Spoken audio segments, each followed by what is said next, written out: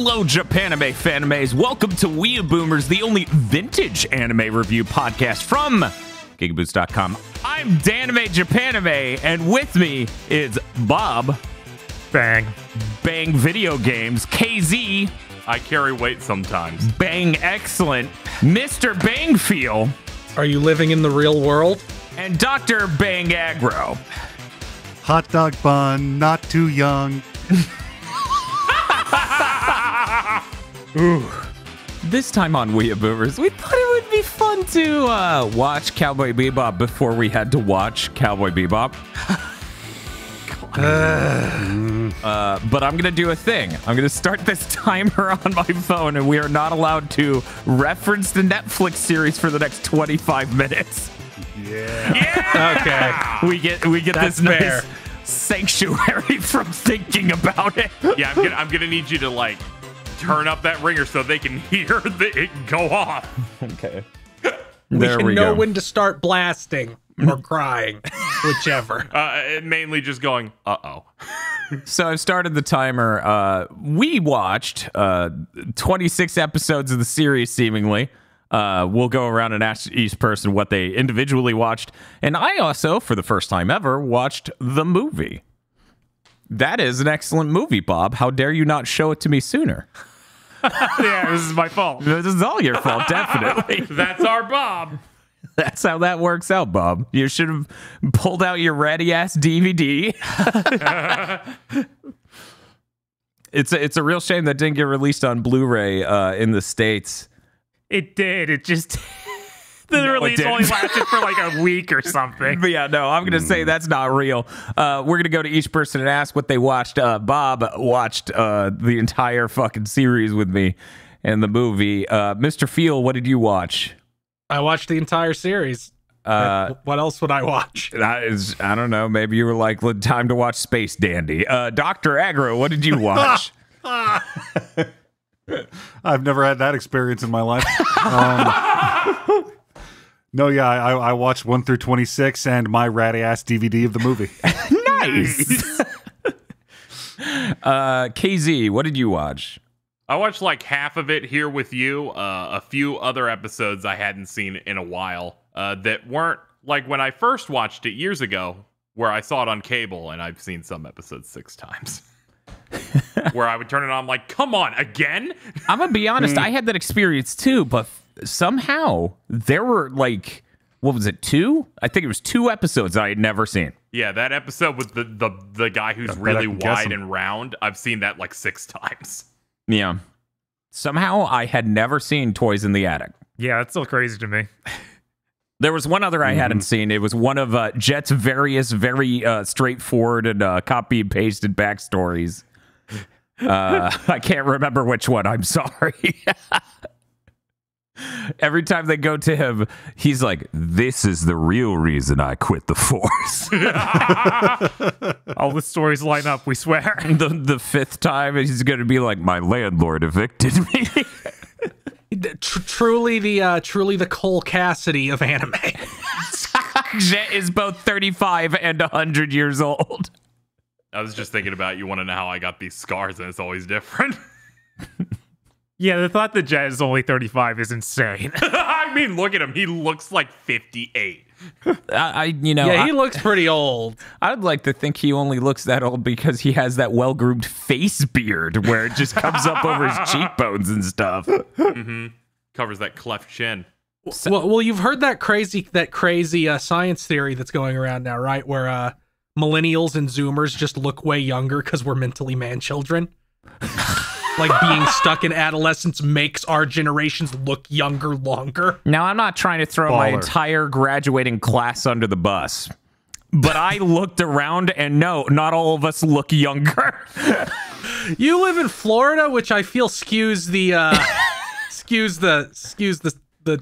subject pool a little bit. The skin cancer rate. Maybe just a little. It's fantastic. I love anytime I go back to an old anime series, one that's highly respected, or really anything, and just go, yeah, this really is truly great. It's fantastic to watch a thing and just be like, nah, this is two-dimensional. It's rife garbage. It's basically the genre has come so far since then that this is unremarkable. This Cowboy Bebop is so exceptional at what it does. And it's so high quality in all these different ways. Like if the thing had come out 4 years later or something, it would look so much worse because of Flash and stuff. Yeah. Oh, I'm imagining like the Cowboy Bebop looking like the Bleach episodes we watch, and I'm just like getting skin crawling. Oh my god.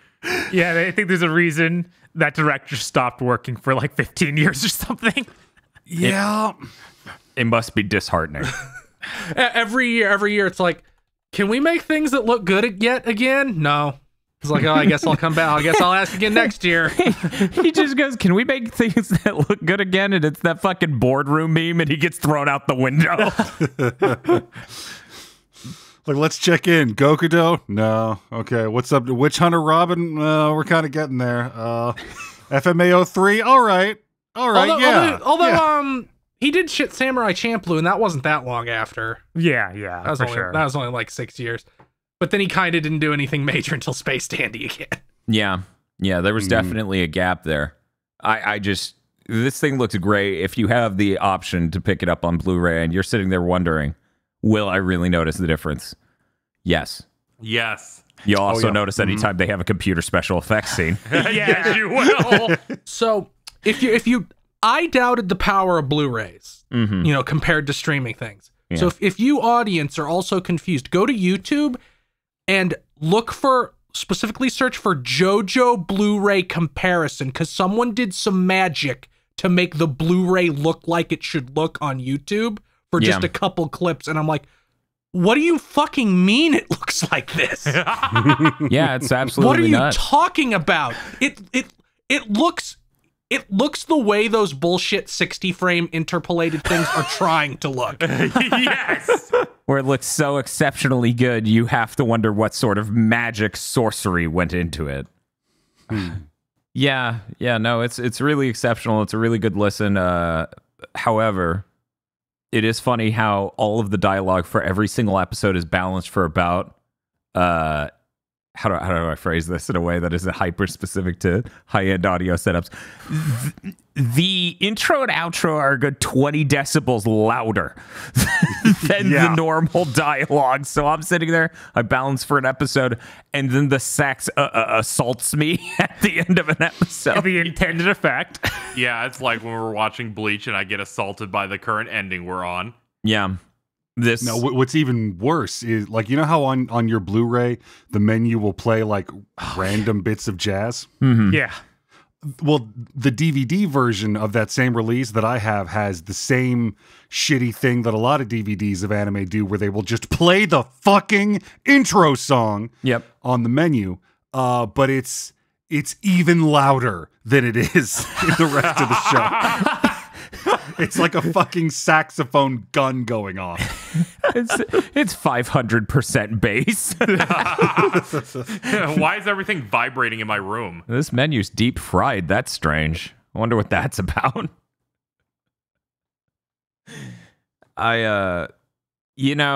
Even though there's a certain thing that made watching this generate ideas in my brain. No, Dan, you can't. I'm not.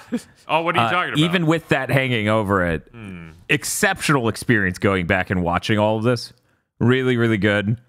I did not watch enough of the Jet episodes together back in the day to realize they just invented like 4 different layers of backstory for this guy who is just former policeman man. It's really good because he has, like, first episode, they're like, yeah, it was a woman who broke his heart. That's when he stopped being a policeman. And then the next time they're like, and the force was corrupt. And his partner betrayed him. Yeah, Jet Black is the focus point for all hard-boiled noir in this universe. Yes, it's really good. He's a time traveler, you see. He's lived many parallel lives that have all led to this moment. It's really inspiring to where the director is just like, well, I want to do this noir thing with him, but I already gave him a backstory. Good thing I don't care. Yeah. Yeah, I think I've only ever watched all of this in order one other time, so that I did already have that a little bit of how weird Jet's backstories is together, but seeing it again this close together is a little rough. Which of his backstory things are contradicting?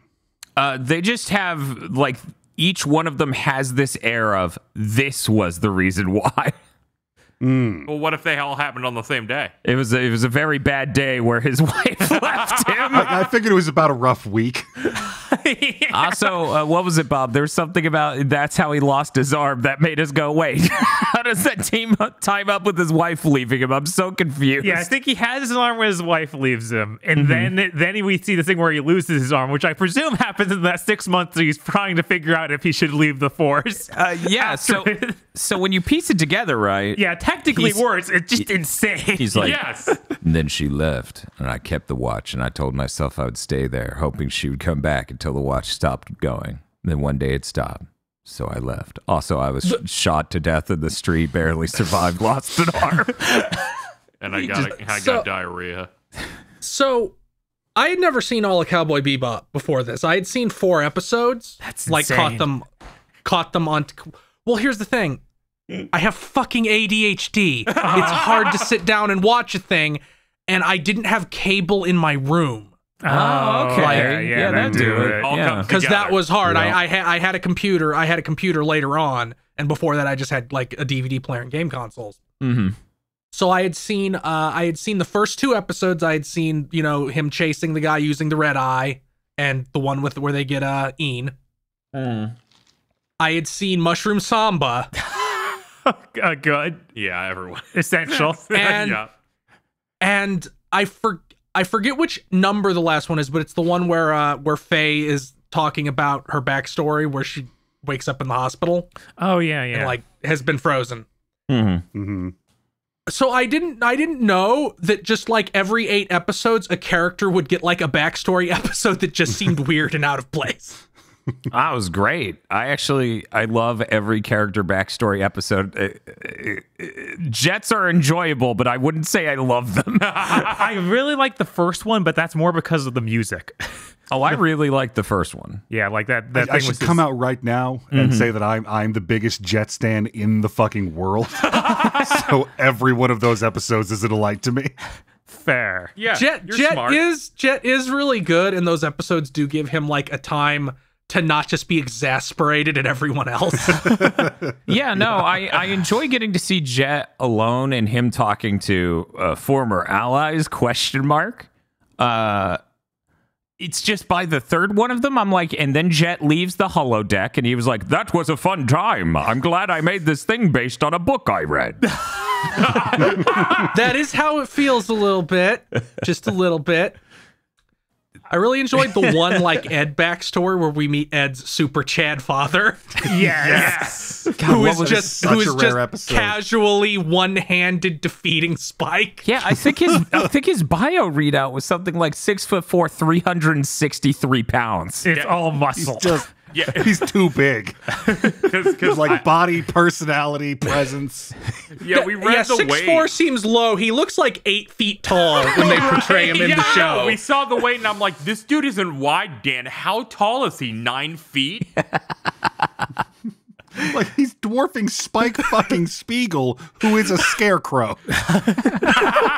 It's like Spike Spiegel is fighting Spider-Verse Kingpin all of a sudden. yeah. Yeah. That dude's like if The Rock was 2 feet taller. I think all the Faye backstory episodes are actually really good. Like, they're some of my favorites, even the ones that are only kind of that. Like, the VHF episode is still one of my favorite episodes. Oh, Bob, that was a beta. It was a beta, It yes. was a beta. Betamax. Yeah, they do Betamax. they do a whole spiel about how Betamax was better, which is a thing I know because I have a relative who is a Betamax person. Oh, that's like, funny. It's glad to see I'm those people fucking no- survive. It's like I fucking know this format was obsolete before I was born. Yeah, that was pretty good that even the future has video otaku. You can't escape. They're too strong to die. They're seriously that bitter about the format war 80 years later.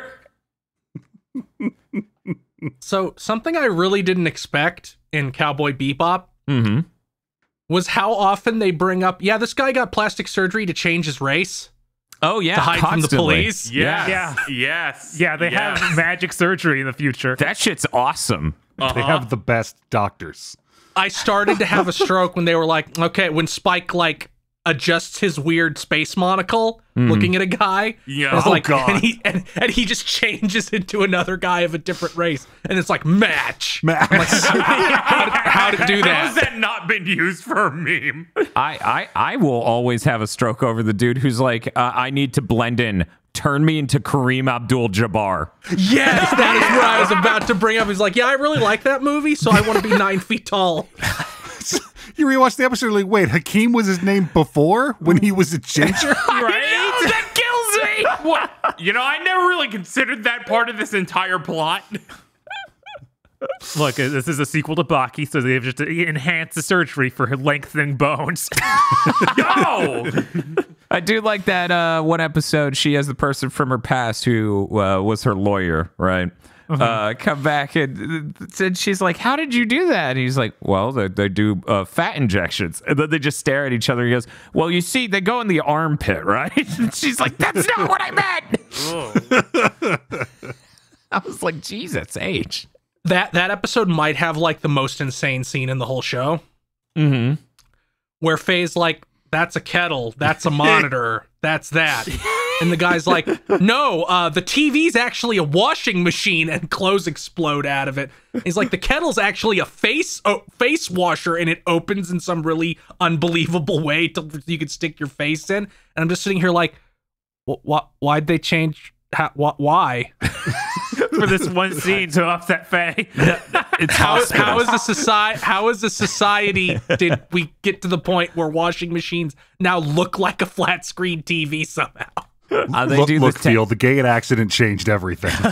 Yeah, it totally did. Also, I think they just do this to gaslight every person they bring back. It's like a Futurama bit. It is 100%. When you realize this show takes place in like 2071, that gives you a stroke because you're just like, so wait, Faye was alive in 2020. In the 50 years since, they decided to do all this crazy shit. That is incredibly optimistic. Yeah, the 90s really was the last era where we had optimistic timelines for sci-fi. No, you can still have optimistic timelines for sci-fi. You just have to be willfully ignorant. This is Cowboy Bebop isn't really optimistic. It's kind of a cyberpunk dystopia. I mean, yes, but that beats a normal dystopia. I mean, technologically, it's not even optimistic. it's not even negative anymore. It's just Cowboy Bebop. I could see like fucking Jeff Bezos is talking about how we have to leave Earth and go to the colonies. I could easily see us being here in 50 years.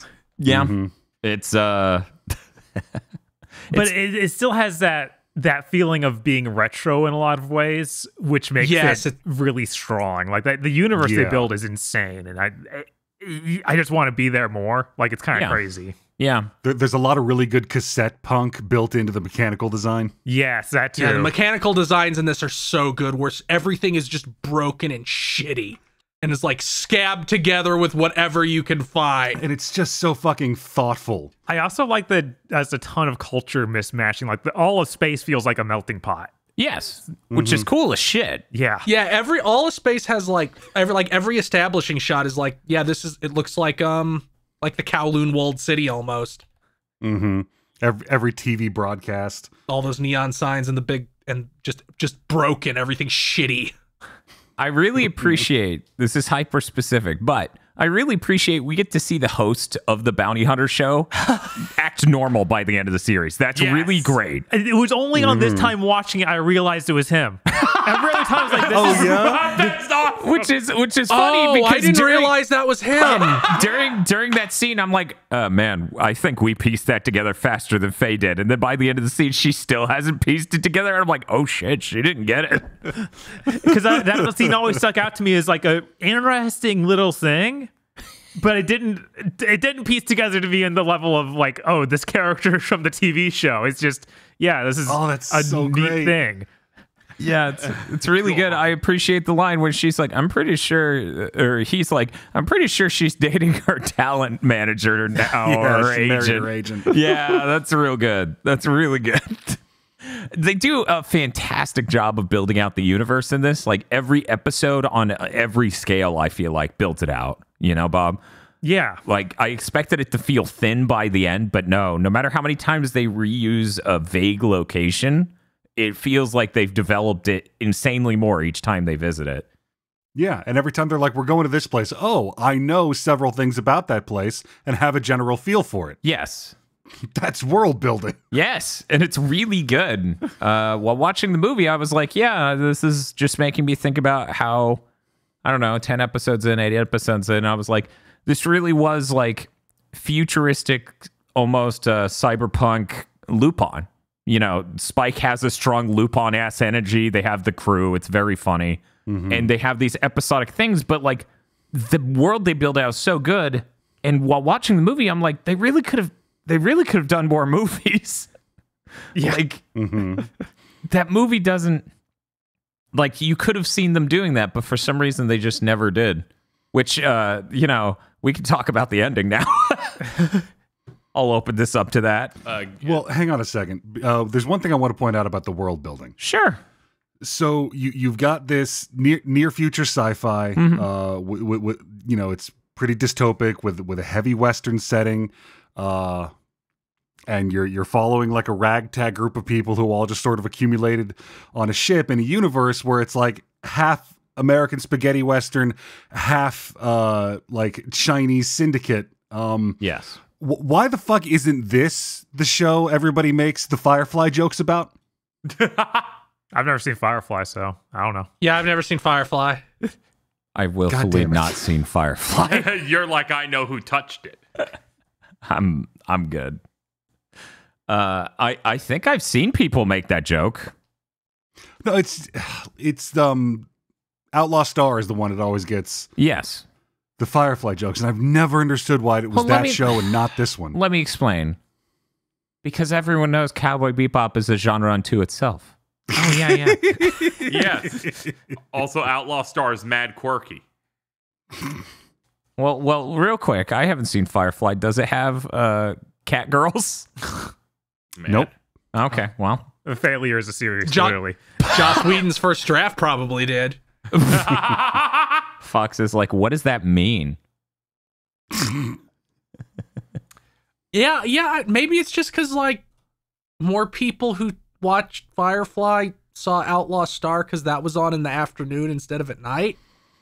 I don't know. Cowboy Maybe. Bebop is like I don't know. such a well-known thing. Like I feel like its presence in culture at that time was so much bigger than Outlaw Stars ever was. Oh It- yeah, it- definitely. It's hard for me to remember like the culture at the time because that was before the internet was like before everybody had high-speed internet, so it exploded. Mm-hmm.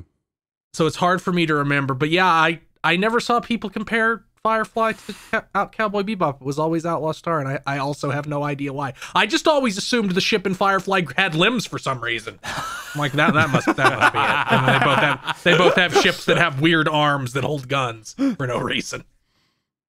No, but curiously, the Bebop has a weird arm that they just never use. Does it?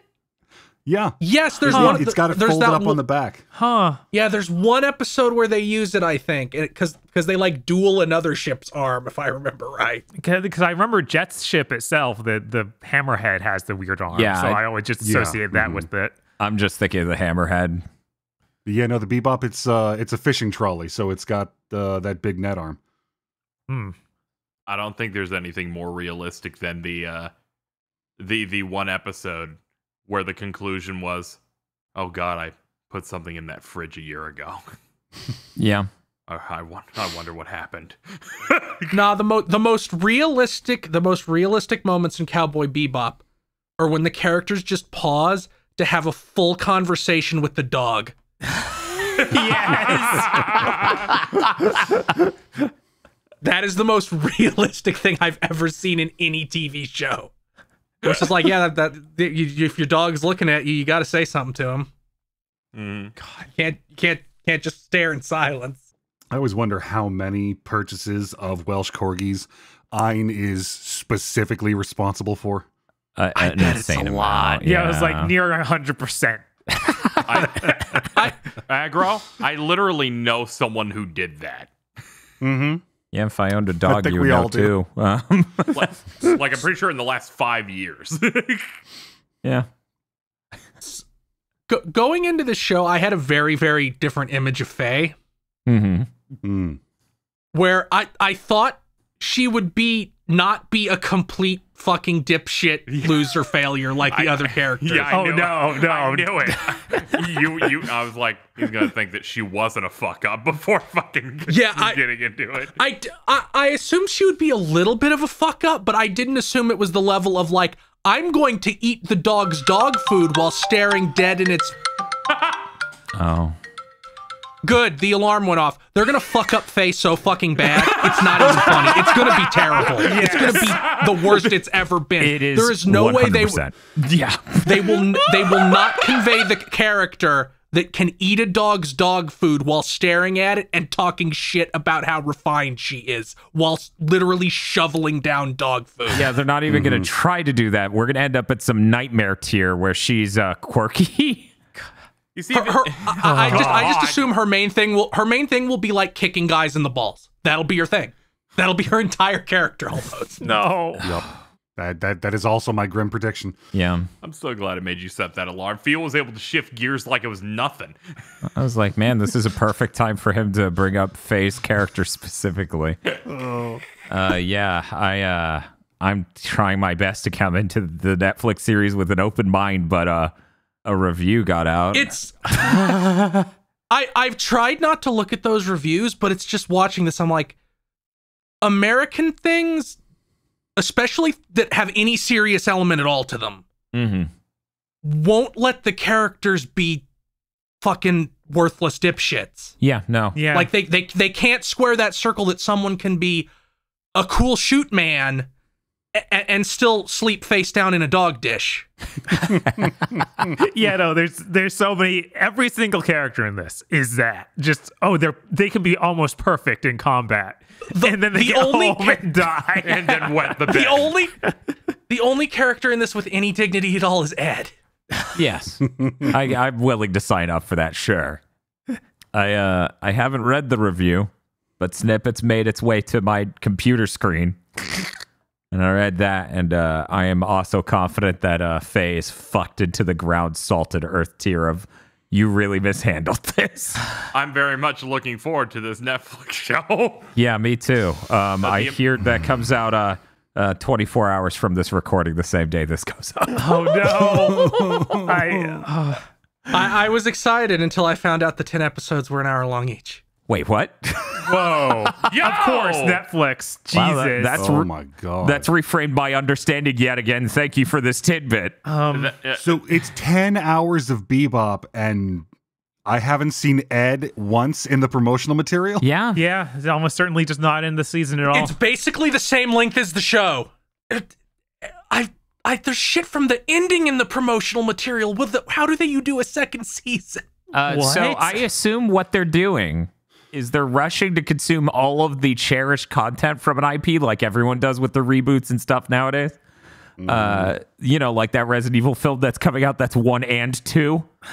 I assume they're doing that. So they're gonna take Cowboy Bebop, the entire series, into some sort of like mill and then grind the whole off of it and try to come out with white ass flour. Set the alarm again. We need to go back. Okay. You know what? I'm gonna set it for 5 more minutes. Okay, but before that, my favorite thing when I was watching it. And you're going, what if they say bang every episode? Yeah, I was like, everyone's gonna say bang, and that's when I decided to introduce everyone this episode with bang. Yeah, you need to make a bingo card. My only hope Uh-huh. is that the Netflix series reignites interest in the franchise and they go back and make more in some way, like a movie or something. Yeah, A that'd be movie, great. a movie would be really good. Mm-hmm. I set the timer for 5 minutes. Thank you. I really appreciate how much the tone and sort of genre they're going for shifts across this. Mushroom Samba being some weird blaxploitation episode is really funny because that dude basically goes, but Black Dynamite, I sell drugs to the community. To this day, the moment it's some of the best comedic timing in history when he's like, "Do you want to know why I drag this coffin around with me everywhere I go? It's so I can put you in it." And there's a beat and a half, and the truck hits it. Yeah, that's really It's good. the greatest dead second in history. That episode's amazing because we find out that the true villain of the series is Ed. Oh, absolutely. Yes. And she just poisons every one of her crewmates. Ed is absolutely a Nazi doctor trying to advance science with that fucking crew. It's terrible. She's like, well, I saw it fuck up Ein. Time to fuck everybody. That'll be funny. It's not the worst thing that's happened to them. There was an episode where they just all died, and then they like, that never happened. Don't worry about it. We're gonna move on. Another thing I didn't expect is the running gag of Spike swallowing things only to spit them back up later, which happens like 4 times. Yep. Yeah. Is that something Lupin does, or is that something I'm making up? I don't think I'm sure it was probably inspired by Lupin because the whole cast were like made to do specifically like based on them a little bit. So I assume it's like just the same energy. Yeah, I think I've seen Lupin do that once, but I don't know definitely about. not every 5 episodes. I mean, it's a sleight of hand thief thing. I'm sure he does it. Yeah. But like when Spike is when Jet's just like, you can't smoke in here, Spike. So Spike just swallows the cigarette. Yeah. What are you doing? And then he spits it back up later, and I'm like, that seems really overcomplicated. Why'd you do this? It's a cool trick. to own They someone. make you learn it in the Syndicate. Yeah, the Syndicate makes you learn that trick. Vicious could have done it if he cared to.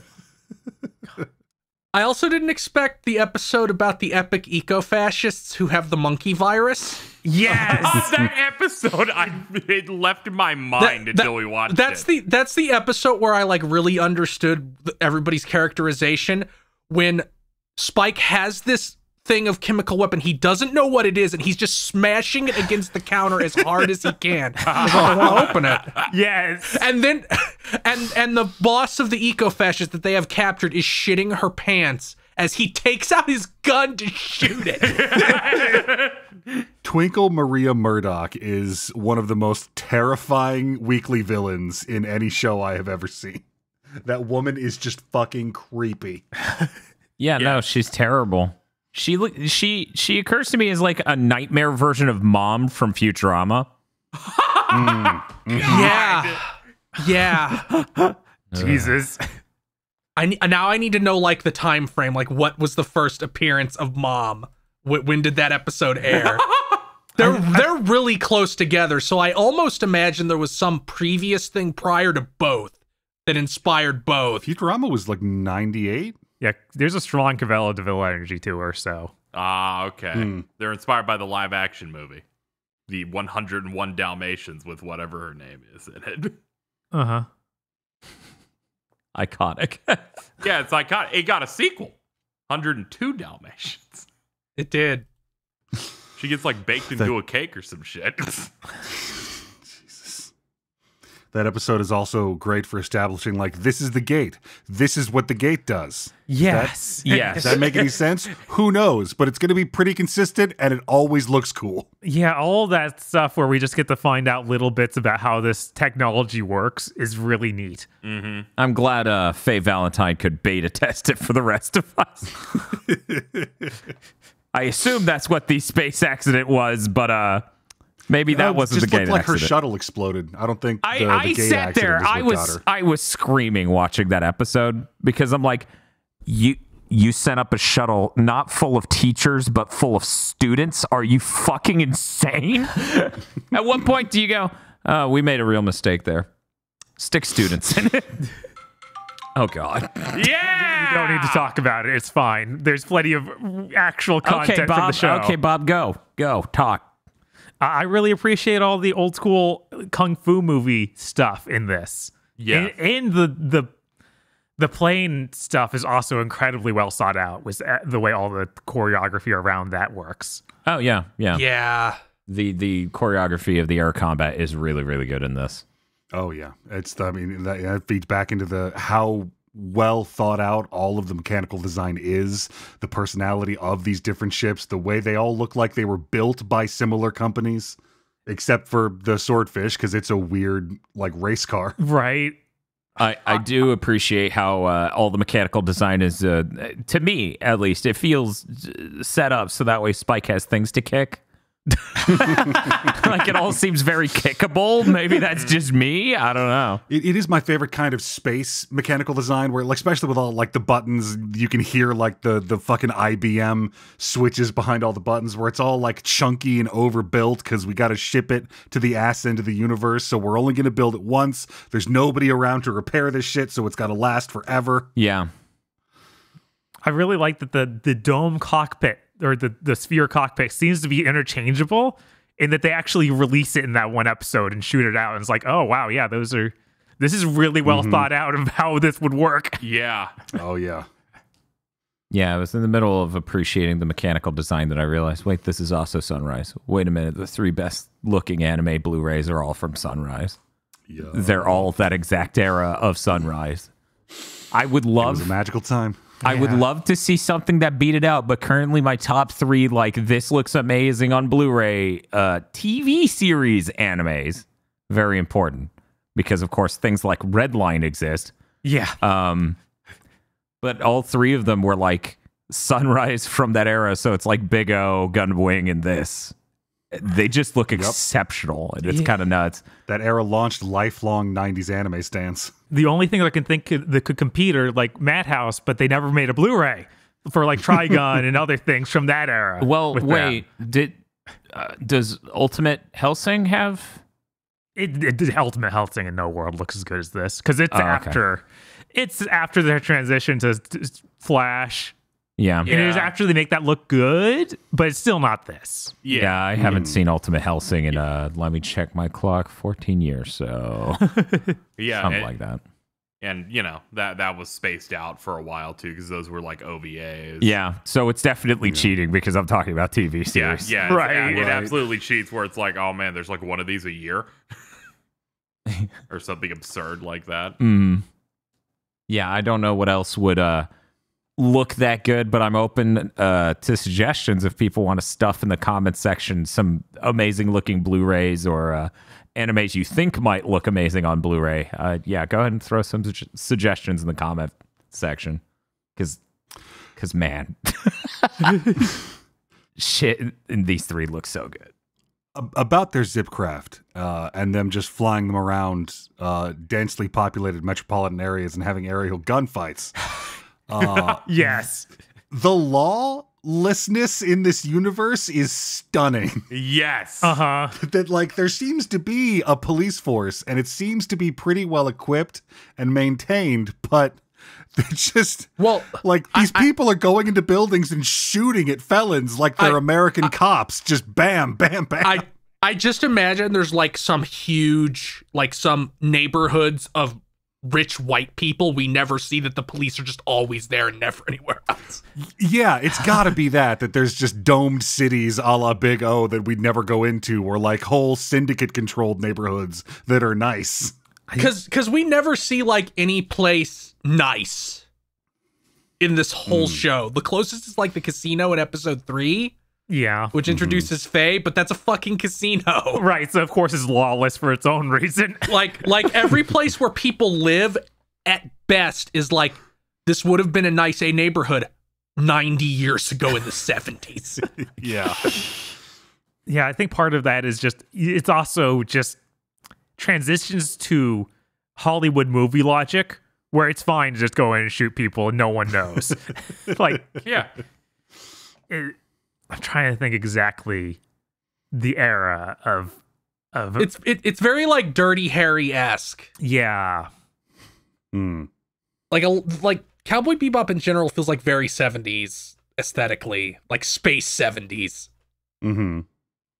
So I think it's just that, yeah, there's cops, but there's just so much crime they can't do anything. Right. The way Jet's former coworker describes it, they aren't even trying. Maybe that was in the movie though, where he's just like, yeah, no one's actually effectively doing anything at the police department anymore.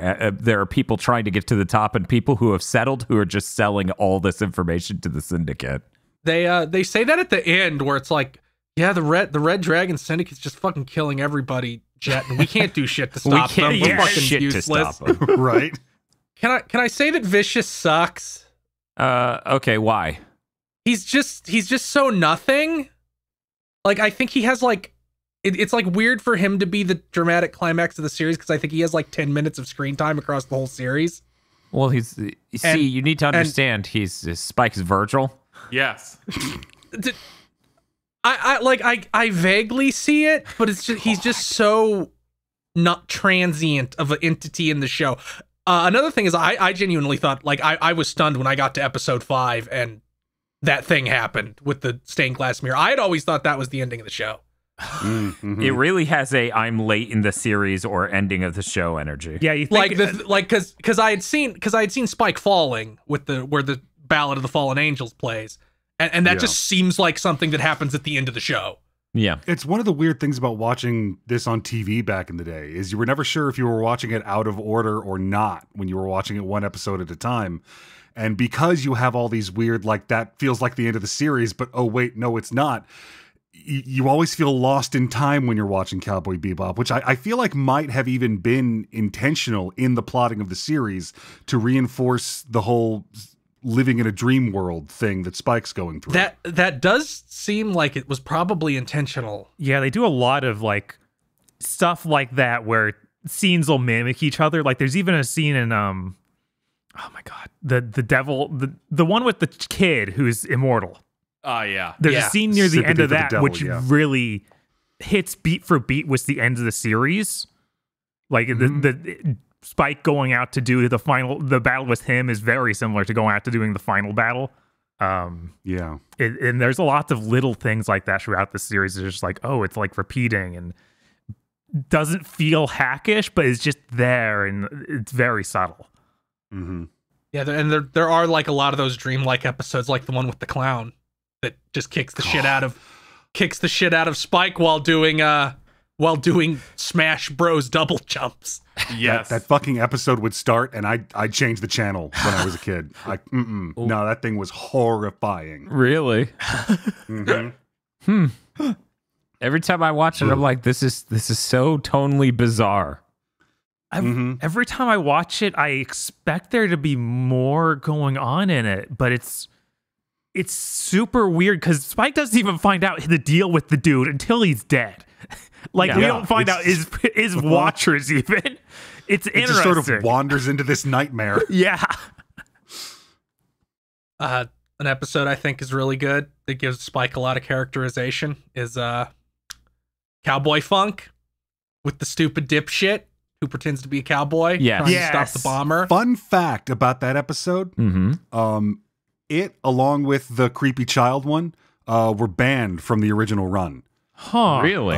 Because this series aired in November of 2001. Oh, so of course where the guy specifically wants to blow up the tallest buildings. Yeah, like literally you see a double-towered building explode. So we didn't see that episode for years. Wow. Yeah, I get it. But I always like the just the touch of like Spike refuses to eat the fucking canned soup the guy gives them until after he feels like he's won.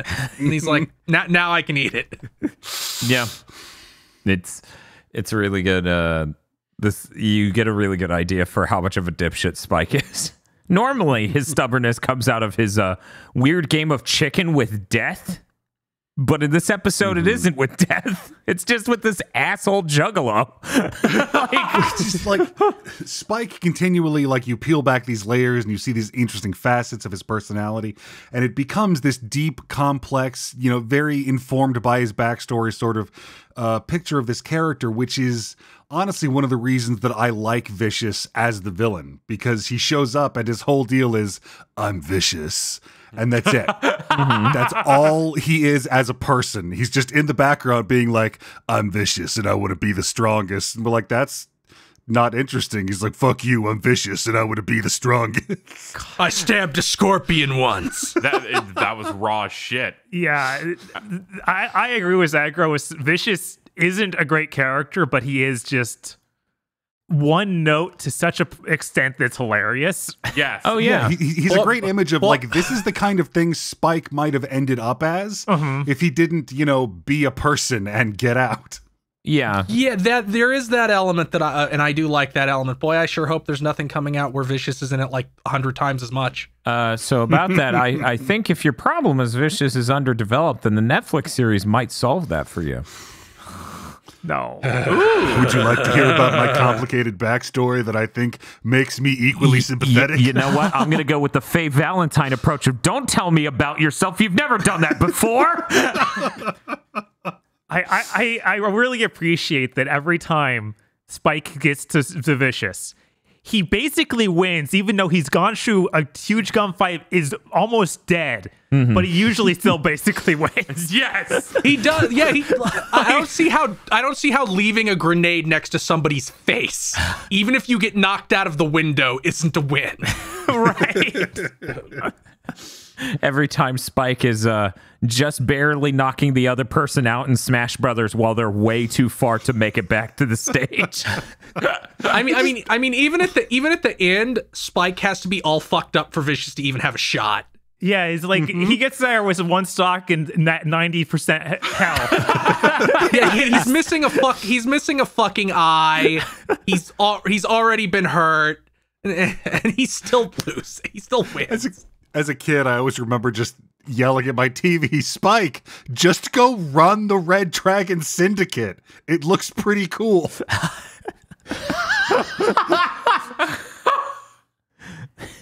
It's great because Vicious is like, I'm so cool. You should let me run the syndicate. And they're like, no, we'll never let you. You're not as cool as Spike.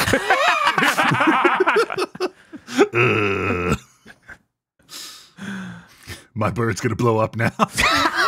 That shit was so good. Yeah, the bird is really good. I was like, he's like, snake's venom takes time to kill its prey. And then the bird perks there, and I'm just like, that bird's gonna attack them? Is that gonna be an effective strike? Explodes, and I'm like, oh shit. I like that the bird is Chekhov's gun. I remember the first time I saw the bird, I'm like, why does that bird look so familiar? Uh-huh. I swear I've seen that bird before, and then you see Julia for the first time, like, oh, yep, I know where that's all coming from. I don't think, like, because I would catch parts of episodes. I think the first time I saw Julia die was in AMV Hell. That checks out. Yeah, that sounds like something that would happen to Dan. I'm like, this is great. Thank you for this. What was playing while she died? Just died in your arms tonight. Must have been something you said.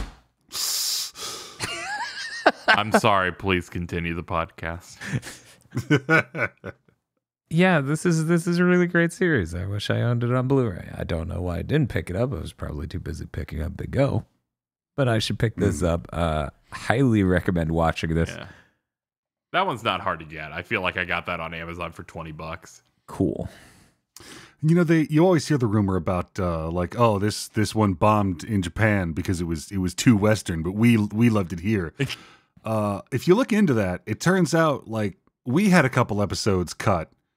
Japan had like half the series censored for violence.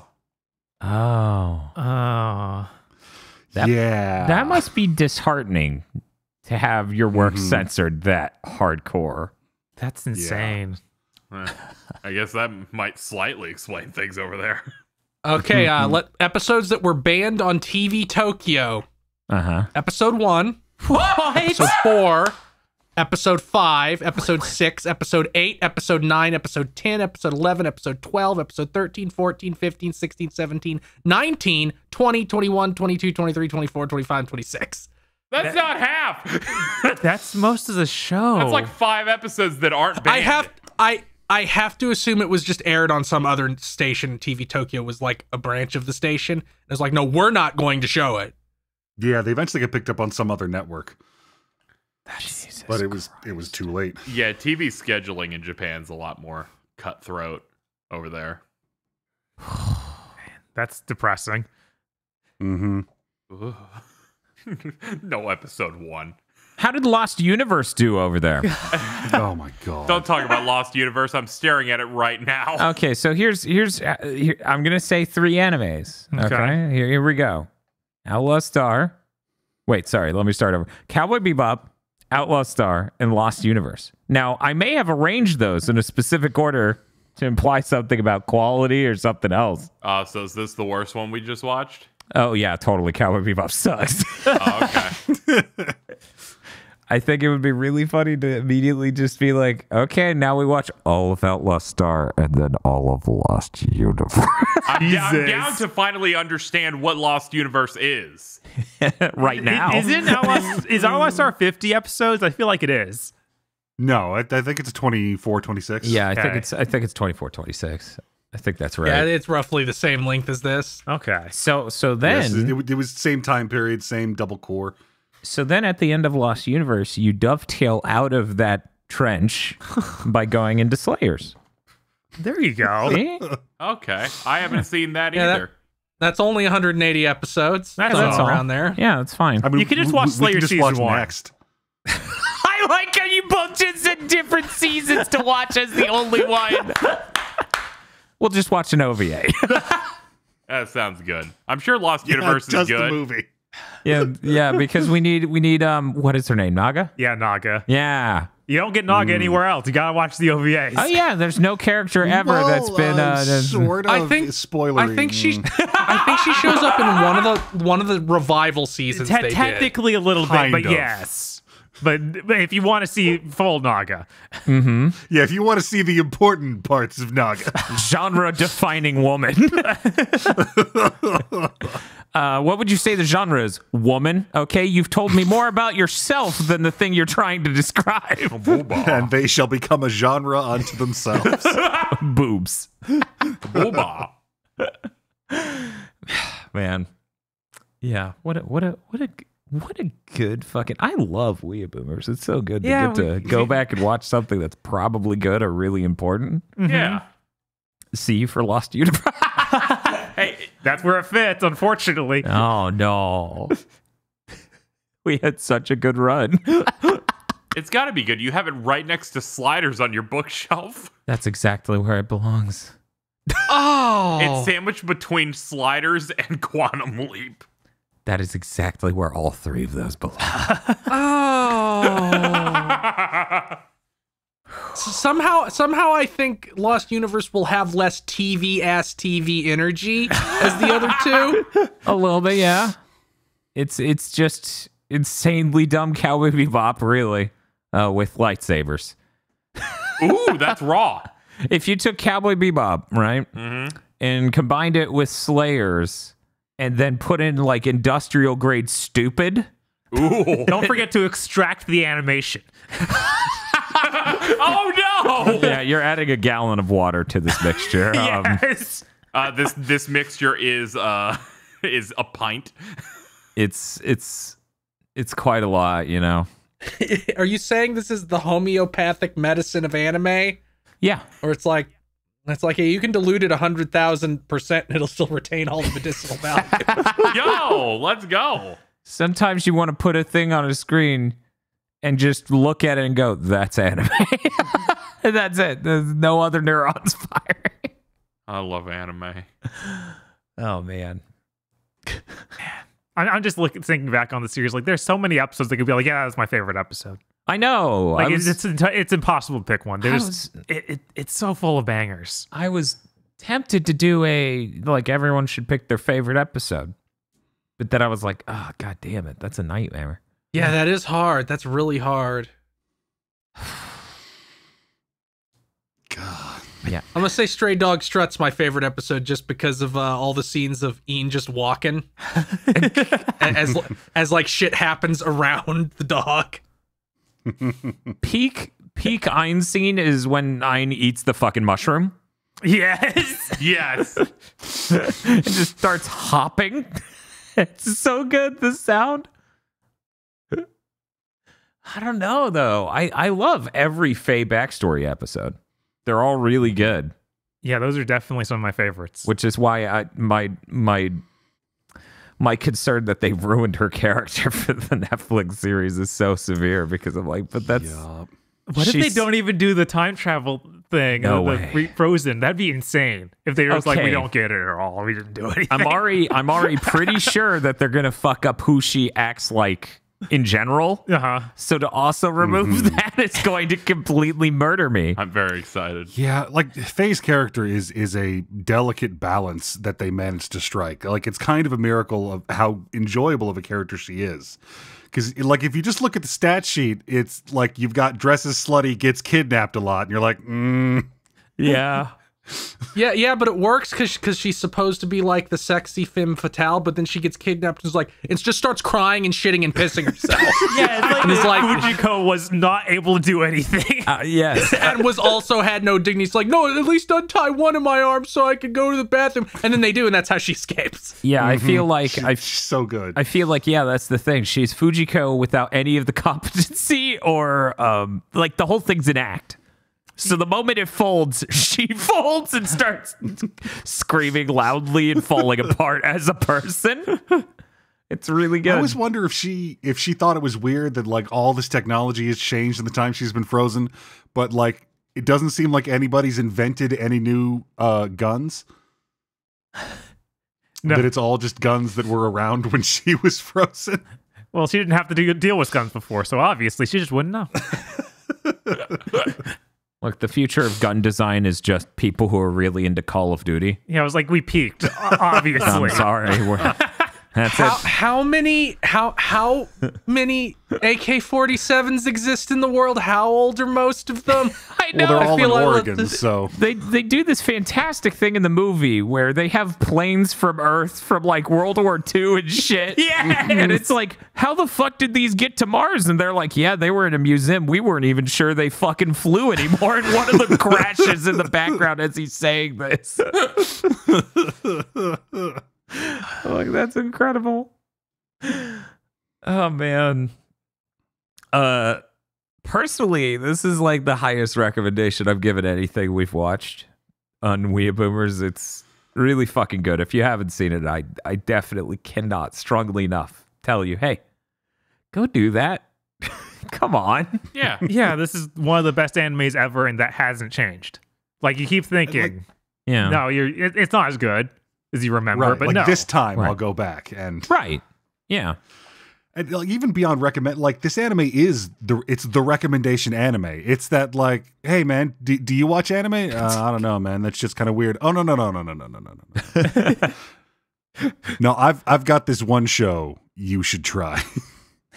And this show hoodwinked and gateway drugged so many poor people into being full-blown weebs at the turn of the century. This is like the most, like, there's a reason Netflix decided to adapt this. Of course.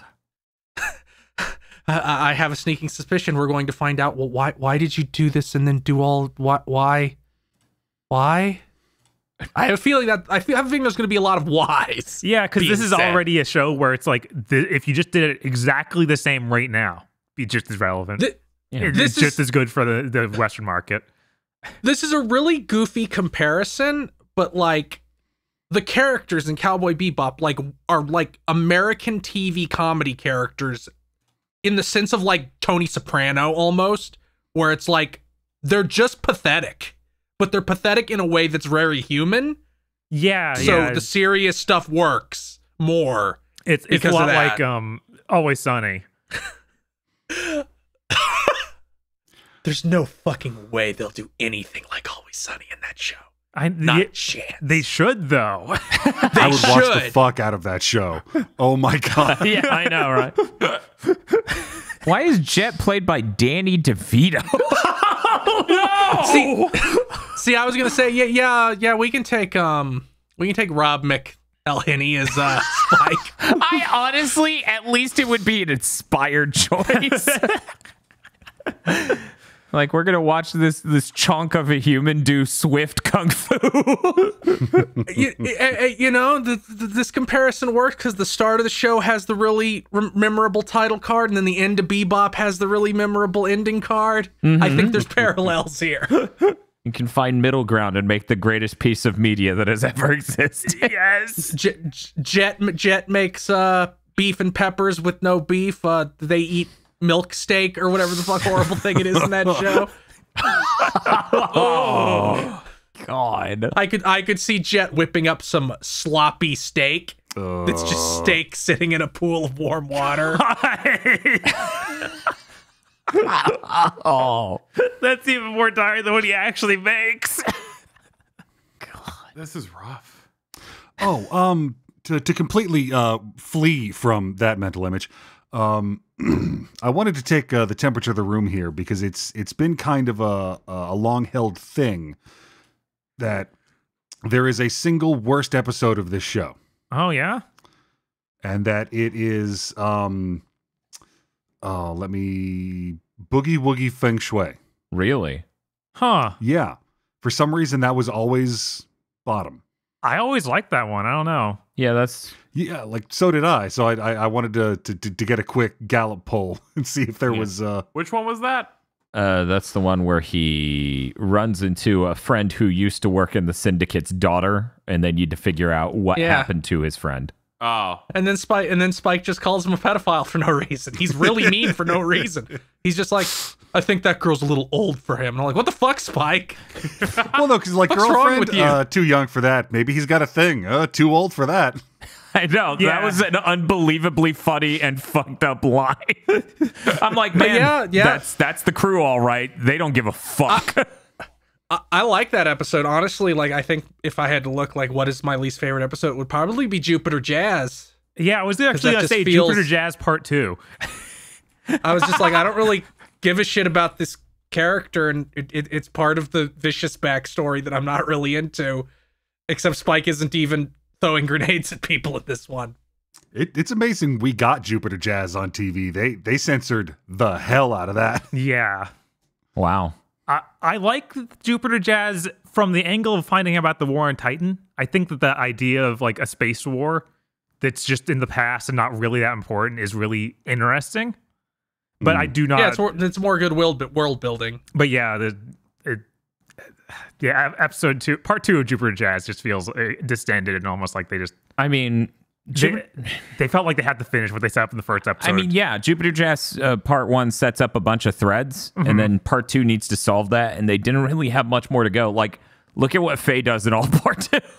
Yeah. Like, they just needed to, dot the I's, cross their T's, finish the shit they set up in 1, and then they can end the episode. And as such, it does feel a little bit less developed and full and interesting than most of the series. I want to bring up something about this episode. I want to see if anyone else had this experience in the comment section. Okay.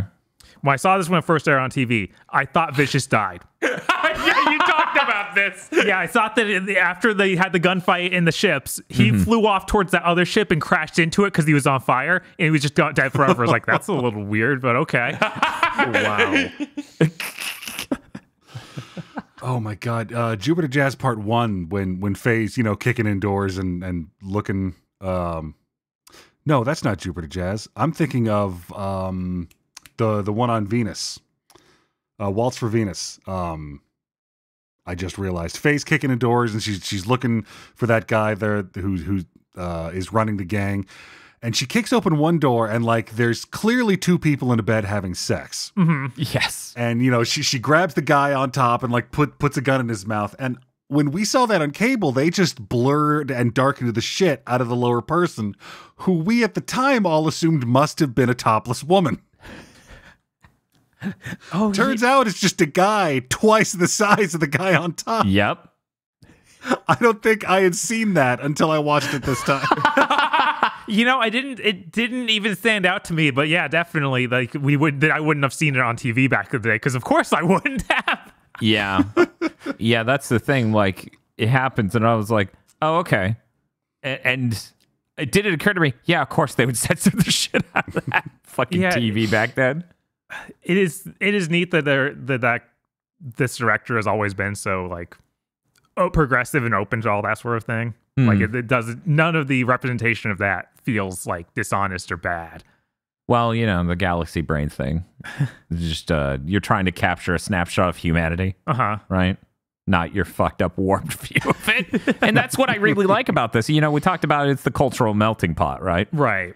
Yeah, I appreciate this space is that. I appreciate that this is the furthest thing humanly possible from the sci-fi future that is Logan's Run, where it's like, yes, everyone's white, and this one guy, and he's 27. I'm like, okay. Yeah, cool. It reminds me of, like, Tomino talking about, like, Gundam, what's it called? Turn A. Where it's like, you put a lot of gay characters in this, and he's like, yes, gay people exist.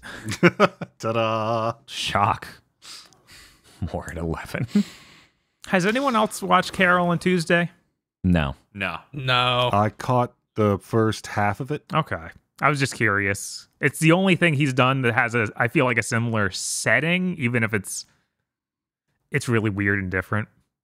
I didn't even know this existed. I just had to look it up right now. The whole show takes place in, like, interesting rundown sort of, Western crime movie. Then you get to Knocking on Heaven's Door, and the whole movie takes place in what is basically New York in the 40s if you left a humidifier on.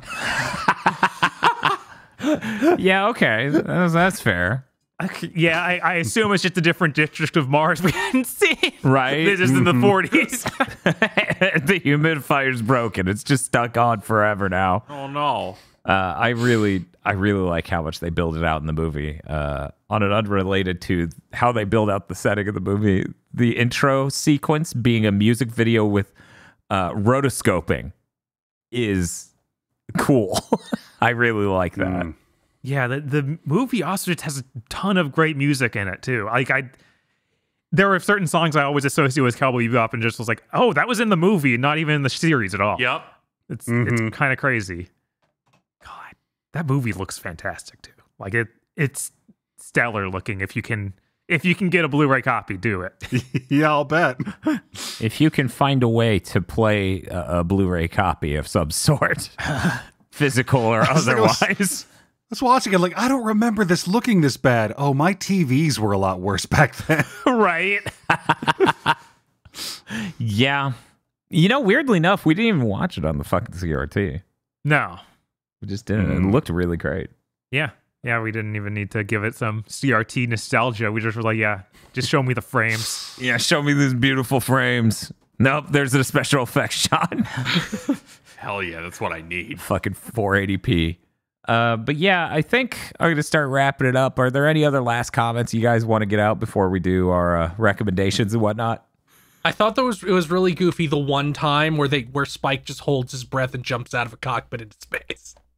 It's so good though. Yeah, his flotation trick's real good. I hope they do it in the Netflix show and it looks as bad as The Last Jedi when Leia does it.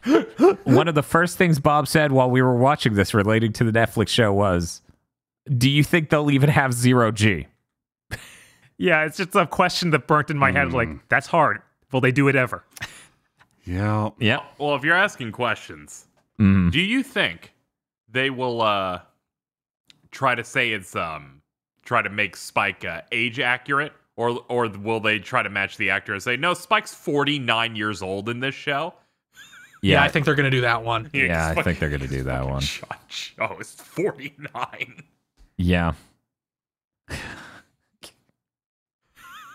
I can't get a good read on it from watching the trailer for the show again.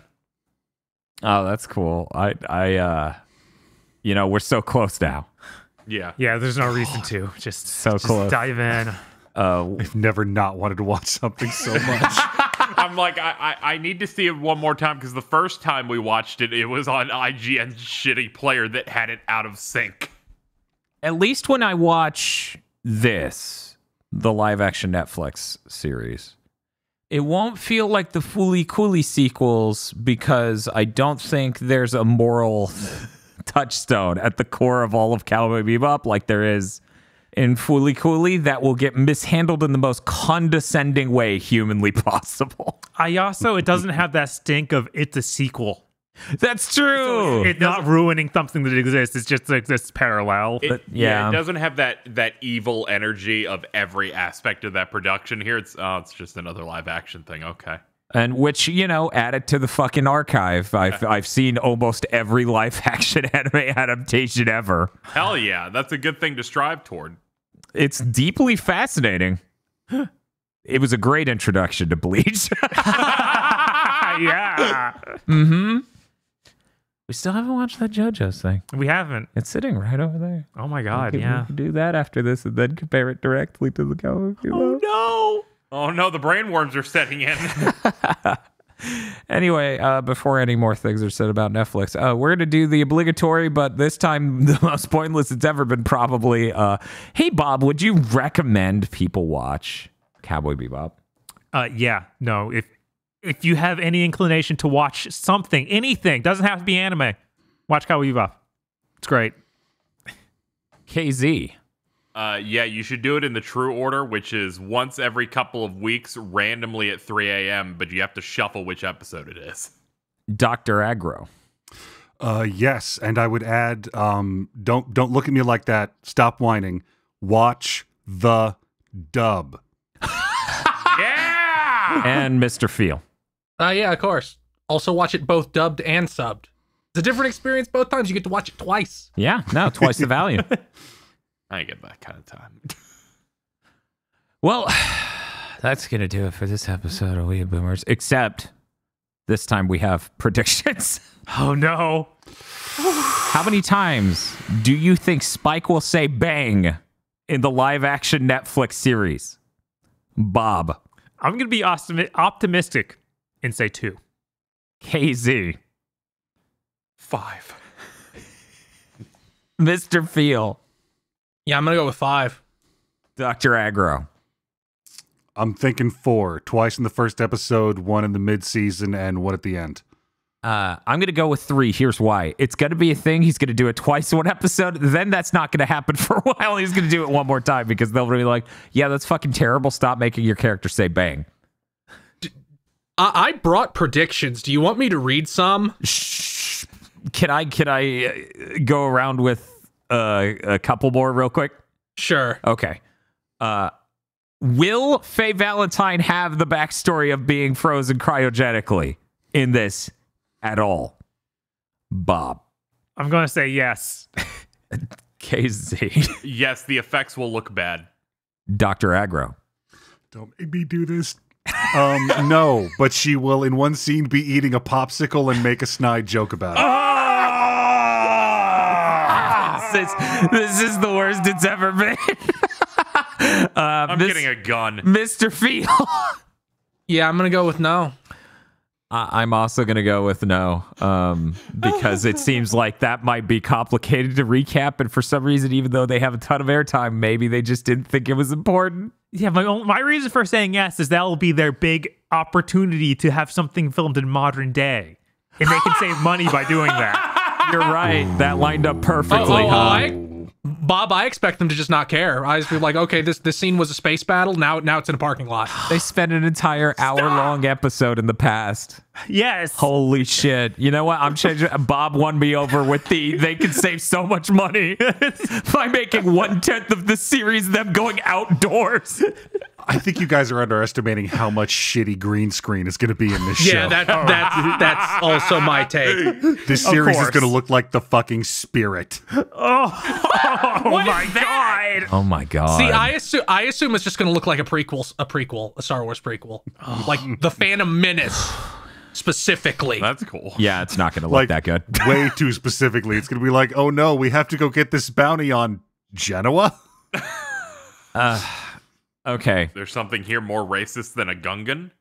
We're gonna do one last prediction, then I'll hand over to Phil for his general predictions. Bob, What's up?